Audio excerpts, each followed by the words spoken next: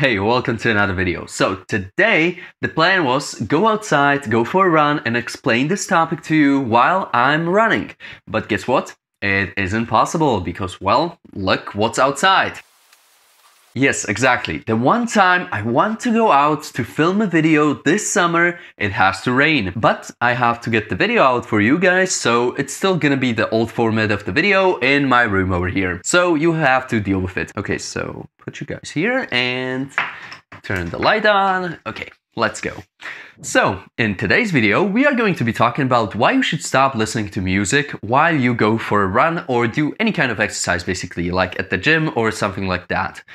You may be asking, why should I stop listening to music? It's just a little thingy in my ear, I'm gonna listen to some tunes and it's gonna be alright. At times just going to go faster and I'm going to be in a better mood. So guess what? I tested this for you and I pretty much didn't really mean to start this habit of like not listening to music while I run because what am I, a crazy person? Not listening to music while I run? One of the toughest activities that I have to do, and I'm not listening to music, which makes it a lot easier. Well, it started all because I forgot to charge my phone and I went for a run without any music. And let me tell you, this run took like 3 times as long as normal runs do. But I'm making a video about it, so it has to have some benefits, right? Yeah, it actually has. Some people on YouTube and some blogs that I found actually went deep into this topic, why you shouldn't actually listen to anything while you run or do any like hard physical activities. When you listen to music or you listen to some kind of podcast, your brain just gets occupied with the thing you're listening to and just tells the activity to be the second thing. And you just go through the motions and through the motions like in the gym.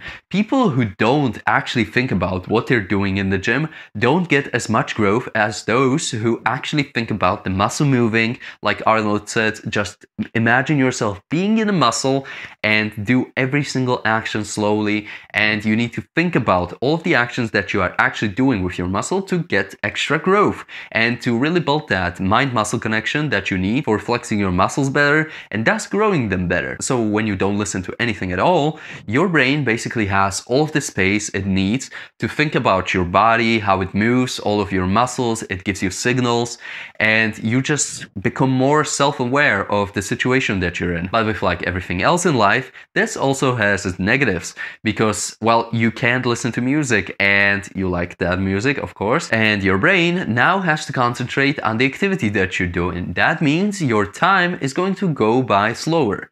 And by slower, I mean a lot slower, especially the first few times you do this.